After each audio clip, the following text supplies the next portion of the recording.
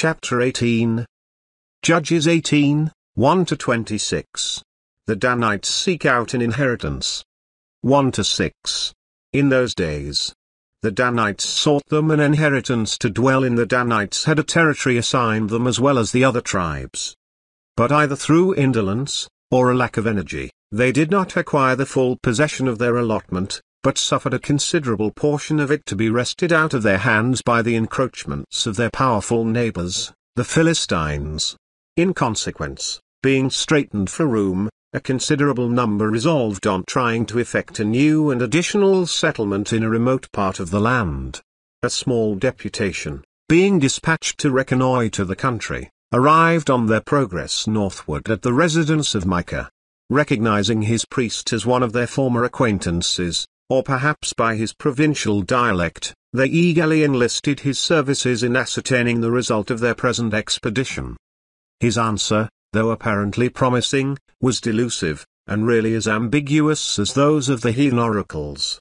This application brings out still more clearly and fully than the schism of Micah the woeful degeneracy of the times.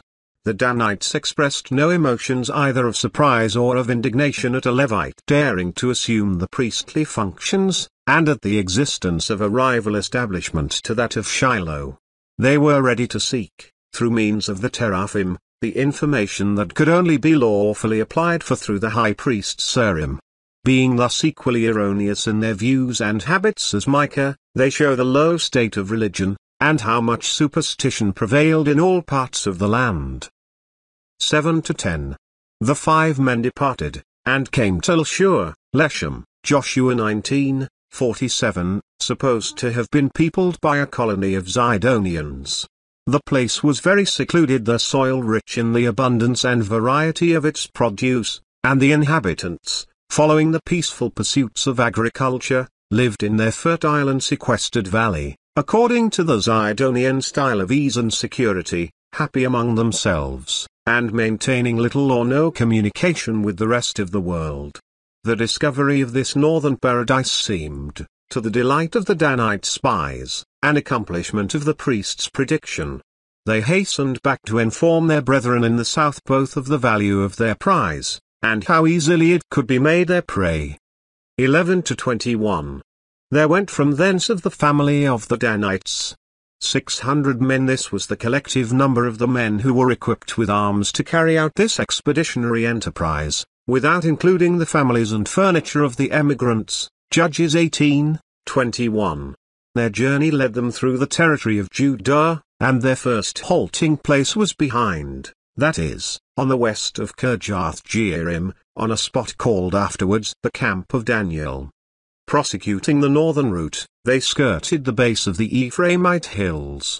On approaching the neighborhood of Micah's residence, the spies having given information that a private sanctuary was kept there, the priest of which had rendered them important service when on their exploring expedition, it was unanimously agreed that both he and the furniture of the establishment would be a valuable acquisition to their proposed settlement.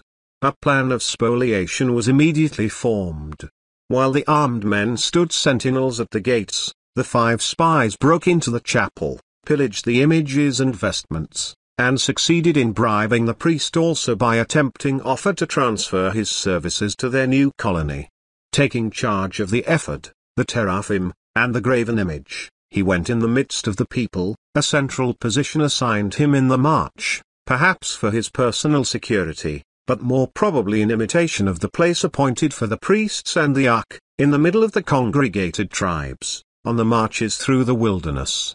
This theft presents a curious medley of low morality and strong religious feeling. The Danites exemplified a deep-seated principle of our nature that men have religious affections, which must have an object on which these may be exercised, while they are often not very discriminating in the choice of the objects. In proportion to the slender influence religion wields over the heart, the greater is the importance attached to external rites, and in the exact observance of these, the conscience is fully satisfied, and seldom or never molested by reflections on the breach of minor morals. 22-26. The men that were in the houses near to Micah's house were gathered together, the robbers of the chapel being soon detected, A hot pursuit was forthwith commenced by Micah, at the head of a considerable body of followers. The readiness with which they joined in the attempt to recover the stolen articles affords a presumption that the advantages of the chapel had been open to all in the neighborhood, and the importance which Micah, like Laban, attached to his teraphim, is seen by the urgency with which he pursued the thieves, and the risk of his life in attempting to procure restoration. Finding his party, however, not a match for the Danites, he thought it prudent to desist, well knowing the rule which was then prevalent in the land, that they should take who had the power, and they should keep who could. Judges 18, 27-29. They win Ulsh. 27. They came unto Ulsh, smote them, the inhabitants, and burnt the city. We are revolted by this inroad and massacre of a quiet and secure people. Nevertheless, if the original grant of Canaan to the Israelites gave them the warrant of a divine commission and command for this enterprise, that sanctifies all and legalizes all, Chalmers, this place seems to have been a dependency of Zidon, the distance of which, however, rendered it impossible to obtain aid thence in the sudden emergency. 28, 29.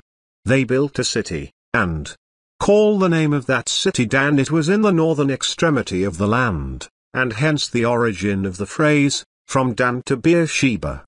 Judges 18, 30, 31. They set up idolatry.